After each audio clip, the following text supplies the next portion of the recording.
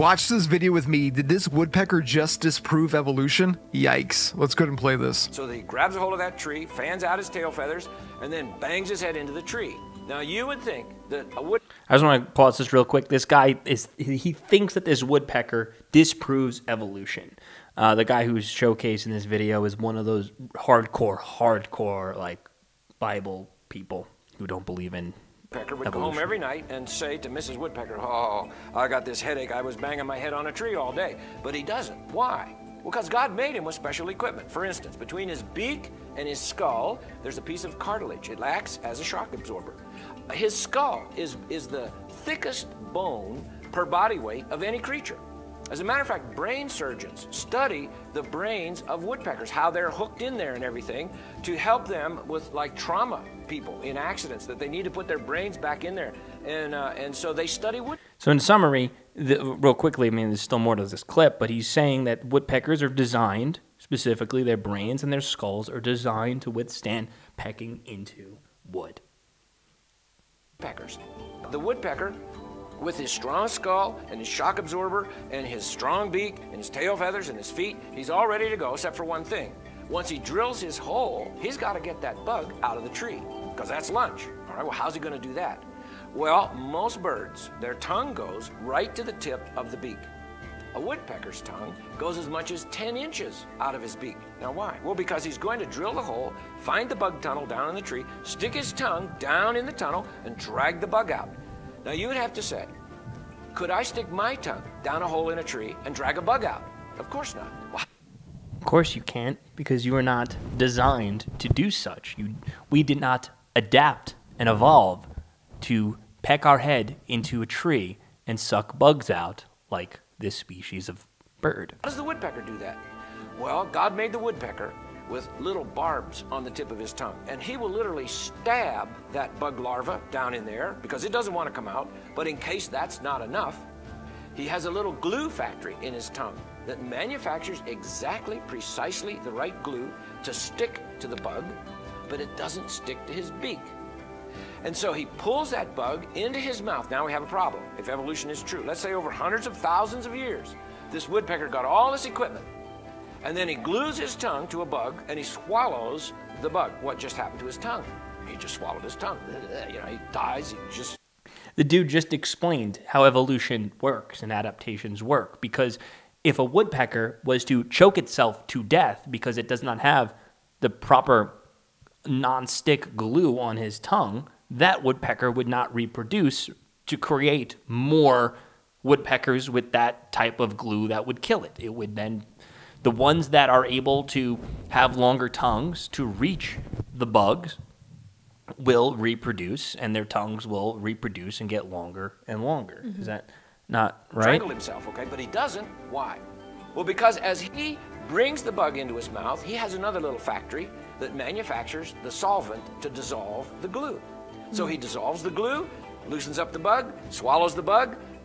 God made him that way. God didn't make him that way. I don't even understand what that guy was saying about evolution.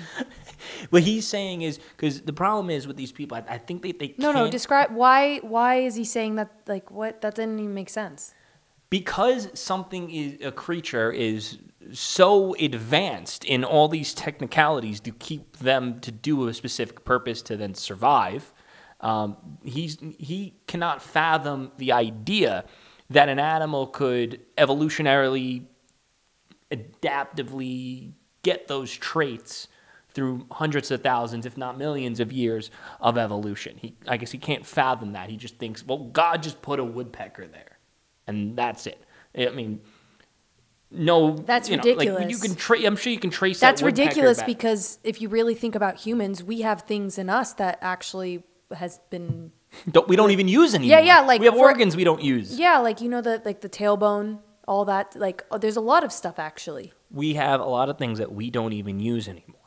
Now, I don't know why creationists, that guy would, I think, be a creationist. You know, God just put everything there. I don't get why they can't just be like, God created evolution. God created the ability to adapt.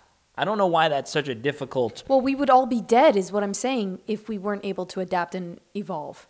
Exactly, Gila. We The would world just be, is always we changing. would be dead. We all would We would not be not here. adapt to survive. I mean, Yeah. even if you look at people from a few hundred years ago, we were all shorter. Yeah. And we all died earlier. We died earlier, and now we've gotten taller because we've eaten different foods. I mean, they even predict that over time our eyes are going to get bigger, our skin's going to get paler because as we enter into this computer age. And they said like even with like the color of our skin and the way we look, like over time because everyone now is Intermingling. Yeah. Like the way we look is going to be different. And I just think that video is funny because he went and he just explained the complexities of life and creatures and animals. And he basically proved the theory of evolution to be true because of all those specificness. Yeah. I don't know if I'm using the right words. I'm kind of just mind-boggled that something so simple is taken in such a different context to achieve whatever their agenda and their belief is. Well, I mean, I hate to be like judgy by the way people look, but like I wouldn't just by the way he looks. I wouldn't. Both of them? No, just the old guy? No, the young guy. The young guy? He looks like one of those like born again. That's really Christian really guys. judgy of me, right? Yeah. Well, and here's another thing is too. You can even I'm just taking a hypothetical here because I just using some of my intuition. I bet you can go and find woodpeckers that have developed on different islands or different continents, and you can probably find woodpeckers with maybe different beak sizes, maybe with different attributes that are different amongst other species of woodpeckers that are based on the environment in which they live, maybe based on different bugs that they eat or based on different wood that they need to peck into. Yeah. Wouldn't that be proof of some sort of evolution? The fact that there can be the same species all developed differently based on where they live? Yeah. So, I ain't no scientist. Me neither.